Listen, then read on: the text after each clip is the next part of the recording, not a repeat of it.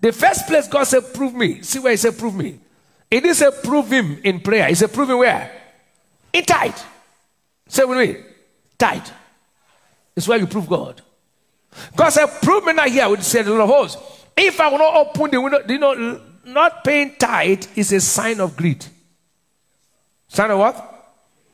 It's not because you don't have money. You are greedy. He said, prove me not here if I don't open the window of heaven and pour out the blood, there be no room enough to receive it. And I will rebuke the devourer. I'll make sure Obiakwa does not close your shop. Or Lagos Island Municipal Council. Obiakwa, find out where they are in the map. And all nations shall call you what? Blessed. May the blessing of God rest upon the faithful tither. Shall be a delightsome land. Let me say this. Those who get angry with tithing never come out of tightness. Write it down. Those who get angry with tithing never come out of tightness. Tithing with the preach, you know, come out of suffering. No. You can't enjoy abundance if you're angry with tithing. Tithing is your major access to financial fortune. For instance, this is a compound. This what? This where we are transmitting from is a compound. It has 2 halls. This one, no more than 2 halls. The overflow, which has multiple halls. The tent, is that through? Now, before you enter this church, is there a gate? That gate, if it's locked, can you have access? Tithing is the gate to kingdom wealth. Once, even if you jump through, you're a thief.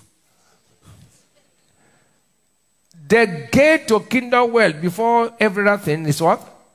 That gate must be opened before you have access to the compound. Tithing is the gate. If you don't pay, the gate remains locked. Your suffering notwithstanding, your cry will not move God. Are you hearing me? If you don't pay tithe, God will never be moved by your tears. If you don't pay, the gate remains locked. That one a lie. What about people may not get to pay? God no go bless them. I be they no go make the kingdom of God. Pastors, make una stop to the lie. The way una they emphasize on tithing, they stress this place for inside Bible, Malachi.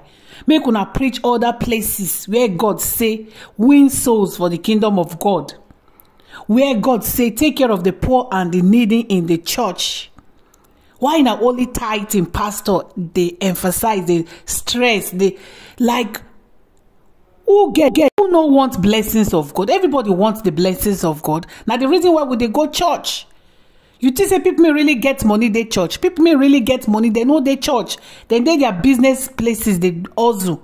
Now people may not get money, may they not get hope, zero hope. They come church. They pray day and night. They do eye service so that people go see them, bless them. So we should stop deceiving ourselves. Pastors, make una they calm down. Efarabale. For God's sake, what did they happen? All the big politicians made their churches, made they pay tithe. No, they enough. Why not they preach love instead? Love, winning, soul winning, salvation. You don't take na olden days preaching. Now na tithe.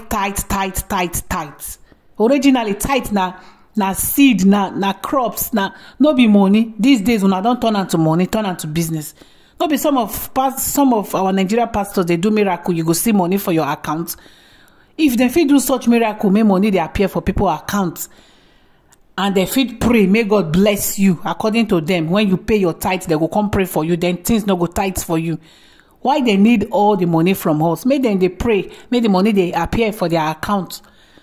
That one a lie. Things no go tithe for who no pay. What about people may pay, but they no really get the heart to pay? Now force them. Or they get the money from one smelling business. Come pay tithes. So I prefer that one. In fact, nowadays preachers, they no go make heaven, many of them. They preachers may we get these days, they mislead people to hell. They are not preaching the right gospel.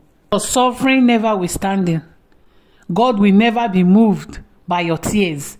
Now curse, now blessing be this have been a curse. Now blessings be this have been a curses. See threatening in the church, house of God, on the pulpit. My God, Nigerians, make una receive sense. Make una not let these criminals in disguise to be pastor, these wolves disguised to be sheep, una not let them deceive una, take una to hell. This na pure threatening. It's as good as armed robber come, carry gun, put for your head, say your money or your life.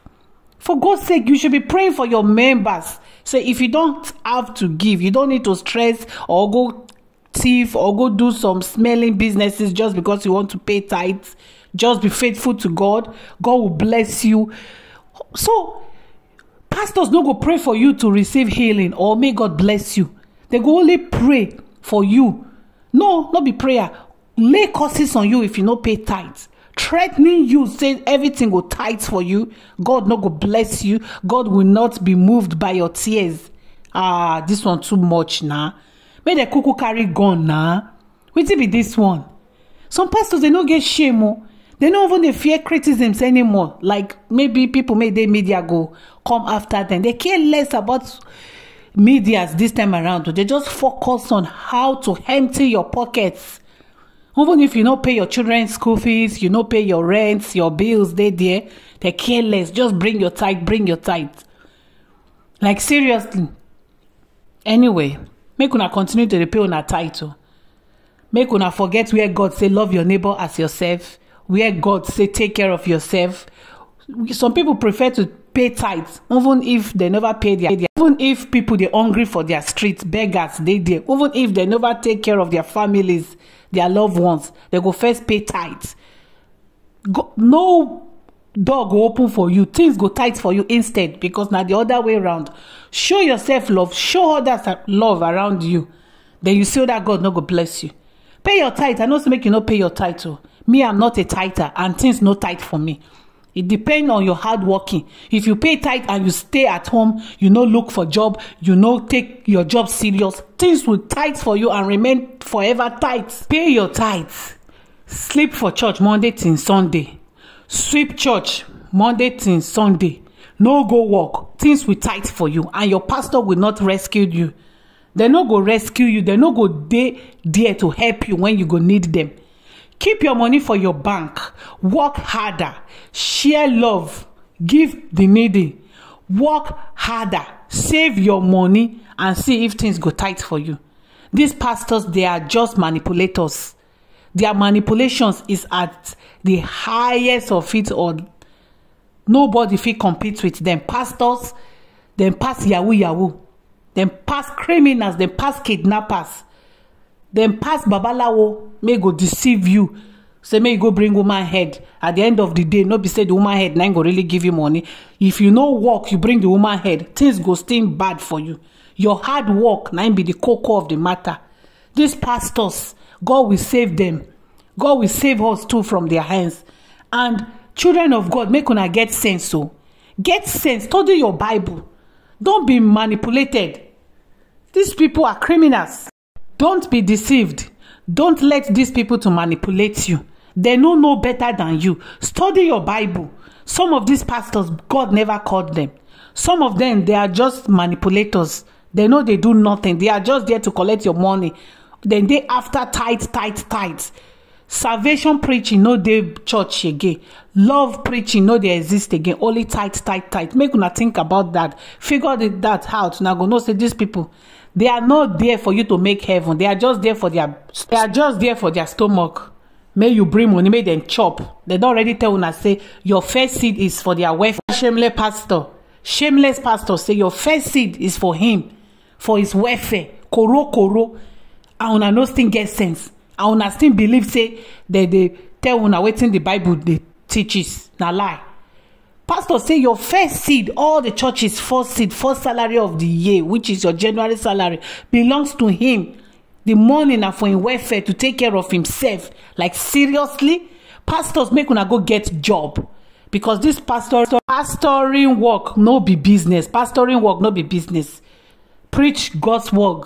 Get your own job aside. But no, our pastors, Nigeria pastors, turn into pure business.